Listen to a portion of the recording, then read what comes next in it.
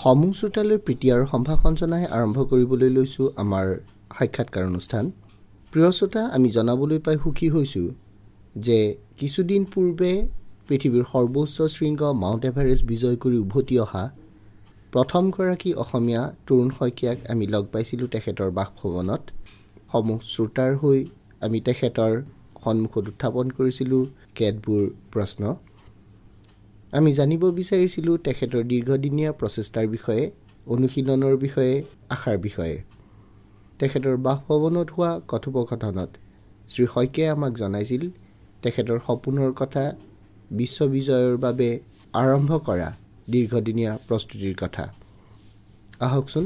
থলতে বাণীবদ্ধ কৰা এই কথোপকথন শুনো, য'ত শ্ৰী শইকীয়াই একান্ত আন্তৰিকতাৰে তেখেতৰ সমূহ অভিজ্ঞতাৰ বিষয়ে বৰ্ণনা কৰিছিল। মোৰ দুঃসাহসিক সপোন, মোৰ সপোনটো আজি বহুত দিনৰ পৰাই আছিলে। মই আগতে হয়তো যেতিয়া মই ইনিচিয়েল অসমত থকা বিভিন্ন দুঃসাহসিক ক্ৰীড়া সংগঠনসমূহৰ পৰা মই যেতিয়া ৰক ক্লাইম্বিং কলেজীয়া লাইফত মই আৰম্ভ কৰিছিলোঁ, তেতিয়াৰ পৰাই যেতিয়া প্ৰণয়দাও আছিলে, তেওঁলোকৰ পৰাই মই মানে এভাৰেষ্টৰ সপোনটো দেখিছিলোঁ। তেওঁলোকে আমাক এভাৰেষ্টৰ যেতিয়া আমাক শৈলাৰোহণ প্ৰশিক্ষণ শিবিৰ আমি যোগদান কৰোঁ, তেতিয়া আমি সৰু আছিলে, তেতিয়া তেওঁলোকে আমাক প্ৰথমতে শিকাইছিলে ডিচিপ্লিন, কোঅপাৰেশ্যন আৰু পাংচুৱেলিটি। সেইটো প্ৰথমে আমাক শৈলাৰোহণ শিবিৰত আমাক তেওঁলোকে শিকাইছিলে। তাৰপাছত আহে আমাৰ যিবিলাক টেকনিকেলি যিবিলাক আমাৰ মাউণ্টেনিয়াৰিঙৰ প্ৰথম ষ্টেপটোৱে আমাক শৈলাৰোহণ বুলি কয়। তাৰপাছত মই ট্ৰেইনিং কৰিলোঁ ডাইৰেক্টৰ স্পৰ্টছৰ থ্ৰুদি, বেছিক এডভান্স কৰিলোঁ। আৰু তাৰপাছত মই লাহে লাহে এই ক্ৰীড়াটোৰ প্ৰতি ইমান বেছি গভীৰভাৱে ল'লোঁ। মই মানে মোৰ স্কুলীয়া বা মোৰ কলেজীয়া মোৰ যি এক্সাম, মই সেইবিলাকো লাহে লাহে মই এৰিব আৰম্ভ কৰিলোঁ। মই বিভিন্ন দুঃসাহসিক ক্ৰীড়া সংগঠনৰ লগত অসমৰ লগত মোৰ সৌভাগ্যক্ৰমে মোৰ সংযোগ ঘটিল। আৰু তাৰপাছত মই 2-এটা অভিযান গ'লোঁ। আৰু অভিযান গৈ মই এভাৰেষ্টৰ সপোনটো যেতিয়া মোৰ আহিবলৈ ধৰিলে যে এদিন হয়তো মই এভাৰেষ্ট ক্লাইম্ব কৰিম, আৰু সেই সপোনটো মনত পুহি ৰাখিছিলোঁ আজিৰ পৰা 14-15 বছৰ আগৰ পৰাই। আৰু যোৱা 18 তাৰিখে, তাৰ আগতে মই ক'ব লাগিব, মই এই সুবিধাটো পাইছিলোঁ 2010ত। এটা মোৰ মোবাইললৈ এটা SMS আহিছিলে। যে তই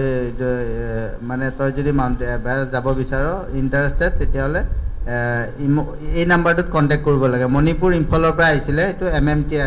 Manipur mountaineering and trekking association বুলি অৰ্গেনাইজেশ্যন এটা, তেওঁলোকৰ পৰা SMS আহিছিলে। তাৰপাছত মই কণ্টেক্ট কৰিলোঁ। কণ্টেক্ট কৰোঁতে তেওঁলোকে এটা ফেক্স নাম্বাৰ বিচাৰিলে। বিচৰাৰ পাছত তেওঁলোকে ফেক্স নাম্বাৰৰ এখন ফৰ্ম পঠালে। আৰু সেই ফৰ্মখন তেওঁলোকে মোক ক'লে যে আপোনালোকৰ চিনাকি যিমানবোৰ মাউণ্টেইনিয়াৰ লগত জড়িত, আপোনালোকে ফৰ্মখন দিব, আমি তাৰ পৰা এজন বা দুজন চিলেক্ট কৰি পেলাই আমি এভাৰেষ্টলৈ চলাম। তাৰপাছত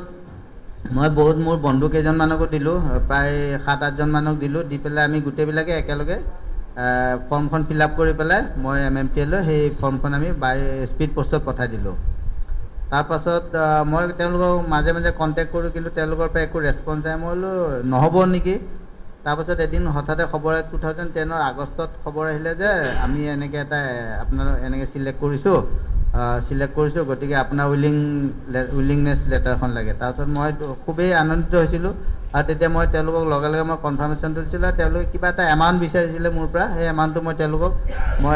মোৰ 2জনমান ফ্ৰেণ্ডৰ পৰা কালেকশ্যন কৰি পেলাই মই সেই এমাউণ্টটো তেওঁলোকক জমা কৰিলোঁ। তাৰপিছত মই 2010ৰ ছেপ্টেম্বৰ-অক্টোবৰ মাহত ছিকিম হিমালয় এটা, তেওঁলোকৰ সেই অৰ্গেনাইজেশ্যনৰ থ্ৰুদি মই ছিকিম হিমালয় এটা 7138 উচ্চতাৰ নেপাল শিখৰ বুলি, নেপাল পিক বুলি এটা পিক আছিলে, তালৈ আমাৰ অভিযান চলিল। আৰু সেই অভিযানটো সৌভাগ্যক্ৰমে আমি সফলতা হৈছিলোঁ। আৰু এইটো ইণ্ডিয়াৰ ভিতৰতে প্ৰথম ছাকচেছফুল এক্সপিডিশ্যন আছিলে নেপাল পিকটোত। খুব টেকনিকেল পিক আছিল বুলি কয়।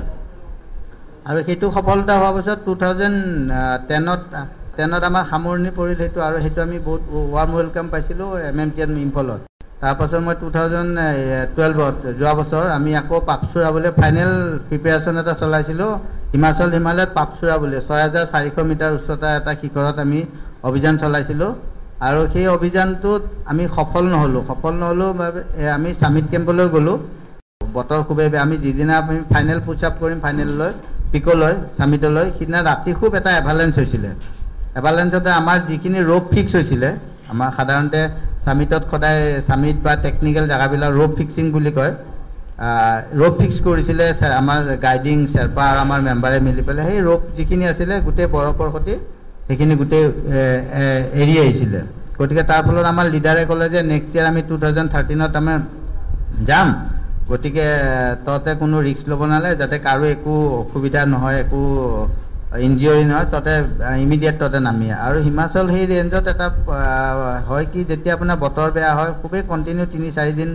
আপোনাৰ স্নোফল হয় প্ৰায় 5-6 ফুট মান হয় আপোনাৰ 2010তে তেনেকুৱা এটা এক্সিডেণ্ট হৈছিল 5জন শ্বেৰপা একেলগে মৰিছিলে তেওঁলোকে দুপৰীয়া 10 মান বজাত তেওঁলোকে বেছ কেম্পৰ 5800 বেছ কেম্পৰ পৰা অলপ ওপৰত তেওঁলোকে এটা লেক আছিলে তাতে ট্ৰেকিং টিম এটা লৈ গৈছিলে ট্ৰেকিং টিমটোতো গৈ নাপালে কিন্তু যিখিনি গাইড আছিলে তেওঁলোকে গৈ পাল সন্ধিয়া সময়ত স্নোফল হৈছে আৰু ৰাতিৰ ভিতৰত ইমান স্নোফলত তেওঁলোক ওলাই আহিব নোৱাৰিলে সাধাৰণতে একেলগে 5জন মানুহ তাতে মৃত্যু হৈছিলে গতিকে আমাৰ লিডাৰে গোটেই কথাবিলাক শুনাৰ পাছত আমাক ক'লে যে তহঁতে নামি নালাগে আমাৰ জাষ্ট ৱাৰ্ম আপ আছিলে হ'ল আমাৰ ততে নামি গতিকে আমি লিডাৰৰ ডিচিশ্যন মতে আমি সেই নামি আহিছিলোঁ আৰু 2013ত আমাৰ প্ৰিপেৰেশ্যনটো সম্পূৰ্ণ হৈছিলে 2013ত আমি 16 তাৰিখে গুৱাহাটীৰ পৰা 16 মাৰ্চত গুৱাহাটীৰ পৰা আমি ওলাই গৈছিলোঁ 20 তাৰিখে আপোনাৰ 20 মাৰ্চত দিল্লীত ৰাষ্ট্ৰপতি ভৱনত মহামহিম ৰাষ্ট্ৰপতি মহোদয় আমাৰ এই অভিযানটো এভাৰেষ্ট অভিযানটোত তেওঁ আমাক পতাকা জোকাৰি তেওঁ আমাক বিদায় দিছিলে তাৰ পৰা আমি কাঠমাণ্ডু উপস্থিত হ'লোঁ কাঠমাণ্ডুৰ পৰা আমি কাঠমাণ্ডুত কিছুমান ফৰ্মেলিটিজ আছে যিবিলাক আমাৰ ইকুইপমেণ্ট শ্বেৰপা আমাৰ নিজৰ পাৰ্চনেল গিয়াৰ যিবিলাক বস্তু লাগে গোটেইবিলাক আমি শেষ কৰি পেলাই আমি কাঠমাণ্ডুৰ পৰা 5 এপ্ৰিলত বেছ কেম্প ষ্টাব্লিছ কৰিবলৈ সক্ষম হৈছিলোঁ বেছ কেম্প সাধাৰণতে 6 দিন লাগে লুকলা বুলি জেগাডোখৰ আছে লুকলাৰ পৰা 7 দিনত আমি 5 এপ্ৰিলত আমি বেছ কেম্প ষ্টাব্লিছ কৰিছিলোঁ আৰু বেছ কেম্পৰ পৰা আমাৰ প্ৰিপেৰেশ্যনটো আৰম্ভ হৈছিলে সাধাৰণতে এক্লেমেটাইজেশ্যন হাইট গেইনিং তেনেকৈ আমি 14 তাৰিখে আমি 31 তাৰিখে আমাৰ যিটো প্ৰিপেৰেশ্যন সামিটৰ কাৰণে যিটো প্ৰিপেৰেশ্যন 31 এপ্ৰিল আছিল নহয় 30 এপ্ৰিলত আমি সম্পূৰ্ণ প্ৰিপেৰেশ্যন শেষ কৰি আমি ফাইনেল সামিটৰ বাবে আমি বেছ কেম্পলৈ উভতি আহিছিলোঁ আৰু বেছ কেম্পত বহি আমি উইণ্ডো অপেন বুলি এটা পিৰিয়ড এটা আছে সেইটো এভাৰেষ্টত সেইটো আমি পিছত আপোনালোক ক'ম উইণ্ডো অপেনৰ কাৰণে আমি ৰখি আছিলোঁ তেতিয়া উইণ্ডো অপেনৰ কাৰণে আমি ৰখি 17 তাৰিখে মাজতে লিডাৰে গম পালে যে 17 তাৰিখে এটা উইণ্ডো অপেন হ'ব তাৰমানে সামিট এটেম্পৰ কাৰণে এটা দিন 17 তাৰিখে আৰু এটা আছে 20 তাৰিখৰ পৰা 23 তাৰিখৰ ভিতৰত 3 দিন গতিকে আমাৰ এই 20 তাৰিখ আৰু নহ'লে 17 তাৰিখ আমাৰ লিডাৰে ক'লে যে তহঁতে 17 তাৰিখ যাব লাগিব 20 তাৰিখ গ'লে ট্ৰেফিক জাম হ'ব আৰু ট্ৰেফিক জাম হ'লে তহঁতৰ প্ৰব্লেম হ'ব পাৰে আগতেও তেনেকৈ ট্ৰেফিক জামত বহুত ক্লাইম্বাৰ্ছ বা এনেকুৱা দুঃসাহসিক প্ৰেমী লোক দুৰ্ঘটনাত ক্ষতিগ্ৰস্ত হৈছে গতিকে আমাক ক'লে যে তহঁতে 17 তাৰিখ যা আৰু 17 তাৰিখে আমি সুধিলোঁ যে 17 তাৰিখে ছাৰ উইণ্ড স্পীড কিমান থাকিব ক'লে যে মোৰ ৰিপৰ্ট মানে আমি যিটো 3-4 জেগাৰ পৰা তেওঁ ৰিপৰ্ট আনিছিলে তেওঁ ক'লে যে 17 তাৰিখে 15 মাইল বা 20 মাইল স্পীডত বতাহ থাকিব গতিকে তহঁতে সিদিনাত 15-20-30 লৈ ক্লাইম্ব কৰিব পাৰিবি তেওঁৰ মতে আমি 14 তাৰিখে বেছ কেম্পৰ পৰা ওলাই গৈছিলোঁ 14 তাৰিখে আমি কেম্প 2 গ'লোঁ 15 তাৰিখে কেম্প 2ৰ পৰা কেম্প 3 গ'লোঁ আৰু কেম্প 3 যাওঁতে আমি সেইখিনিৰ পৰা অক্সিজেনটো আমি আৰম্ভ কৰিছিলোঁ আমাৰ অক্সিজেন সম্পূৰ্ণ আমি প্ৰিপেৰেশ্যনত 15 তাৰিখে আমি কেম্প 3 পালোঁ আৰু কেম্প 3ৰ পৰা 16 তাৰিখে আমি সাউথ কোল পালোঁ সাউথ কোলটো হ'ল আপোনাৰ 7900 মিটাৰৰ উচ্চতাত অৱস্থিত চতুৰ্থটো কেম্প আৰু সেই তাৰ পৰা সামিট এটেম্পবিলাক লয় তাৰপিছত 16 তাৰিখে আমি গৈ পালোঁ 16 তাৰিখে তেতিয়া খুবেই বতাহ আছিল ৰাতিপুৱাৰ পৰা আমি কেম্প 3ৰ পৰা যেতিয়া গৈছিলোঁ তেতিয়াৰ পৰাই বাটত বিৰাট বতাহ কিন্তু বতাহ থাকিলেও তেতিয়া দিনত ৰ'দ আছিলে ৰ'দ থকাৰ কাৰণে আমি বতাহটো ইমান ফিল কৰা নাছিলোঁ আৰু খোজকাঢ়ি থাকোঁতে সাধাৰণতে ঠাণ্ডাটো কম লাগে বাবে আমি হয়তো গৈ আছিলোঁ তাৰপিছত সন্ধিয়া হ'ল 16 তাৰিখ ক'লে শ্বেৰপাই ক'লে যে আমি তহঁতে এতিয়া অলপ আৰাম কৰ চাহ পানী খা শ্বেৰপাবিলাকে নিজৰ শ্বেৰপা বনাই দিব আমি ৰাতি 9টা বজাত আমি সামিট এটেম্পৰ কাৰণে যাম আমি ক'লোঁ ছাৰ ইমান বেয়া বতৰত ইমান বতাহ মাৰি আছে যাব পাৰিম অলৰেডি তেতিয়া আমাৰ 2-এটা টেণ্ট ভাঙিছে মনীষৰো টেণ্টটো ভাঙিছে সি তেতিয়া মোৰ টেণ্টত আহিছে আৰু 16 ৰাতি প্ৰায় 9টা বাজিল আমাৰ নিজৰ যিবিলাক পাৰ্চনেল চেৰপা থাকে তেওঁলোকে আমাক চাহ বনাই দিলে লিকুইড খোৱা বস্তুবিলাক চকলেট দিলে আৰু এইবিলাক খাই মেলি আমি ৰেডি হৈ আছোঁ যাবলৈ 16 তাৰিখ ঠিক ৰাতি 9টা বাজিছে আমি গোটেই টিমটো আমাৰ যি টিমটো আছিলে আমি ওলাই গ'লোঁ একেলগে বতাহ খুবেই আছিলে সেই বতাহত আমি আগুৱাই গৈ আছোঁ গৈ প্ৰায় 2-3 ঘণ্টামান গ'লোঁ 9-12টামান বজালৈ গ'লোঁ তেতিয়া বহুত আৰু কিছু বেলেগ টিমৰ মেম্বাৰ আছিলে বেলেগ দেশৰ আছিলে তেওঁলোকে ৰিটাৰ্ণ আহি আছিলে ঘূৰি আহি আছিলে তেতিয়া বতাহৰ ইমান তীব্ৰ হৈ গ'ল লাহে লাহে বতাহটো যে মানে বতাহৰ গোটেই যিডাল ৰোপ থাকে ৰোপাপত যিমান গ্ৰুপ থাকে গোটেইবিলাক ঠেলি লৈ যাবলৈ ধৰিলে তাৰপাছত আমি আমাৰ চেৰপা আৰু যিজন ডিপুটি লিডাৰ কাজী চেৰপা আছিল ছিকিমৰ তেখেতে ক'লে যে আমি ইমান ৰিস্ক নলওঁ হয়তো আমাৰ কেজুৱেলিটি হৈ যাব পাৰে গতিকে আমি ছেফলি ৰিটাৰ্ণ যাব লাগিব আৰু ছাকচেছ হ'ব লাগিব গতিকে আমি ৰিটাৰ্ণ যোৱা ভাল গতিকে তেওঁৰ উপদেশ মৰ্মে ডিপুটি লিডাৰৰ উপদেশ আৰু আমাৰ যিজন চেৰপা আছিলে তেওঁলোকৰ এডভাইচ মতে আমি সিদিনা প্ৰায় 12টামান বজাত আমি ৰিটাৰ্ণ আহিছিলোঁ বালকনি বুলি জেগাডোখৰ আছে আপোনাৰ তাৰ অলপ তলৰ পৰা আমি ৰিটাৰ্ণ আহিছিলোঁ আহি প্ৰায় ৰাতি 1-1.5মান বজাত আমি কেম্প আহি পালোঁ কেম্প আহি পোৱাৰ পিছত আমি দেখোঁ যে আমাৰ টেণ্টবিলাক গোটেইবিলাক ভাঙি আছে ক'ত সোমাম ইফালে বতাহত ঠেলি পেলাই দিব বিচাৰে তাৰপিছত এটা টেণ্টত আমি 7জনমান কিবাকৈ সোমাই পৰিলোঁ তেতিয়া আমাৰ লিডাৰে ক'লে যে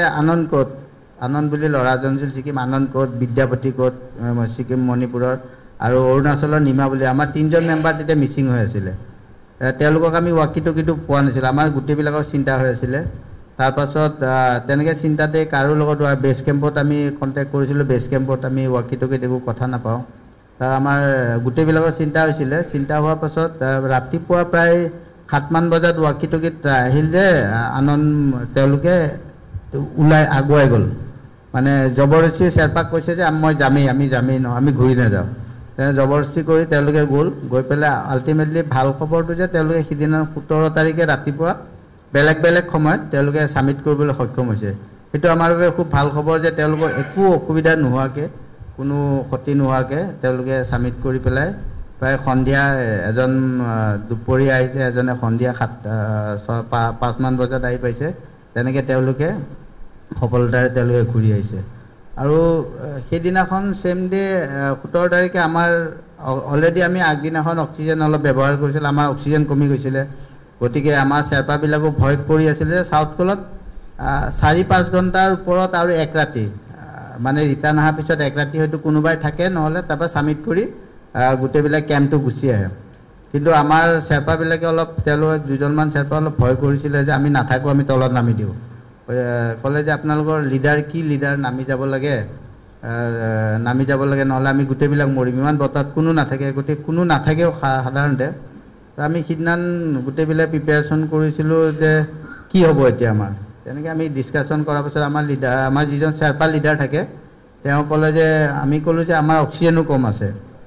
তেওঁ ক'লে যে ঠিক আছে মই চাওঁ আমাৰ লিডাৰৰ লগত তলত ডিপুটি লিডাৰে কথা পাতিলে যে আমাক 12টামান চিলিণ্ডাৰ আমাৰ কমি গ'ল গতিকে আমাক চিলিণ্ডাৰ লাগিব তেওঁ ক'লে যে তহঁতে যেনেকৈ হওক তহঁতে ওপৰ চিলিণ্ডাৰ কালেকশ্যন কৰি পেলাই তহঁতে এটেম্প দে যদি পাৰ আৰু যদি নোৱাৰ কৰিয়া এনেকৈ ক'লে তাৰপিছত আমি চেৰপা লিডাৰক ক'লোঁ যে আপুনি যেনেকৈ অক্সিজেন চিলিণ্ডাৰ যোগাৰ কৰক আৰু আমি ওপৰত যাব লাগিব তাৰপাছত তেতিয়া মোৰ এই অলপ প্ৰব্লেম হৈছিলে এইফালে ৰাতিপুৱা চবেই দেখি পেলাই বহুতে মোক তললৈ ঘূৰি আহিব কৈছিলে মই কৈছিলোঁ মই ঘূৰি নাযাওঁ মই লাষ্ট টাইম এবাৰ মই ট্ৰাই দিম আৰু মই ঘূৰি নাযাওঁ তাৰপিছত তেতিয়া মোক আমাৰ যিজন চেৰপা লিডাৰে ক'লে যে আপুনি আপোনাৰ নিজৰ দায়িত্বত যাব গতিকে মই আপোনাক যাবলৈ এডভাইচ নকৰোঁ গতিকে সেইটো আপোনাৰ ওপৰত কথা আপুনি যদি যায় সেইটো আপোনাৰ দায়িত্ব মই কৈছোঁ ঠিক আছে এইটো মোৰ ওপৰত কথা মই যেনেকৈ যাব লাগে মই যাম তাৰপিছত তেওঁ অক্সিজেন চিলিণ্ডাৰ যোগাৰ কৰিলে যোগাৰ কৰাৰ পাছত 17 তাৰিখে সন্ধিয়া 8মান বজাত আমি আকৌ ওলাই যাওঁ বতাহ তীব্ৰ বেগতে বলি আছিলে সাউথ কল আমি যেতিয়া গৈ পাওঁ তেতিয়া আমাৰ ফাৰ্ষ্ট চিলিণ্ডাৰটো আমাৰ চেঞ্জ কৰে আৰু চিলিণ্ডাৰটো চেঞ্জ কৰাৰ পাছত নতুন এটা চিলিণ্ডাৰ অক্সিজেন চিলিণ্ডাৰ লগাই দিয়ে তাৰপিছৰ পৰা অলপ বতাহটো কমিছে, সাউথ পলৰ পৰা অকণমান বতাহটো কমিছে, যাৰ কাৰণে আমাৰ হয়তো আমাৰ কপাল ভাল বা ভগৱানে আমাক অলপ চকু মেলি চাইছিলে। আৰু আমি তেনেকৈ গৈ আমি ৰাতিপুৱা 5:30 বজাত 18 তাৰিখে সফল হ'বলৈ সক্ষম হৈছিলোঁ। আৰু তাৰপাছত আমি 11মান বজাত আকৌ সাউথ পললৈ ঘূৰি আহিছিলোঁ। ইমান সময় শ্ৰোতাসকলে মাউণ্ট এভাৰেষ্ট বিজয়ী প্ৰথমগৰাকী অসমীয়া তৰুণ শইকীয়াৰ সৈতে হোৱা আন্তৰিক আলাপ শুনিলে। কথোপকথনৰ সময়ছোৱাত শ্ৰী শইকীয়াই আমাক জনাইছিলে তেখেতৰ বিপদসংকুল যাত্ৰাৰ বিষয়ে, মৃত্যুক ওচৰৰ পৰা দেখি অহা সেই প্ৰতিকূল বতৰ নাইবা তেখেতৰ একাগ্ৰতাৰ বিষয়ে। আমি বিশ্বাস কৰোঁ যে শইকীয়াৰ সৈতে হোৱা এই অন্তৰংগ আলাপে আমাৰ সমূহ শ্ৰোতাক নিজৰ লক্ষ্য অভিমুখী যাত্ৰাত সহায় কৰিব।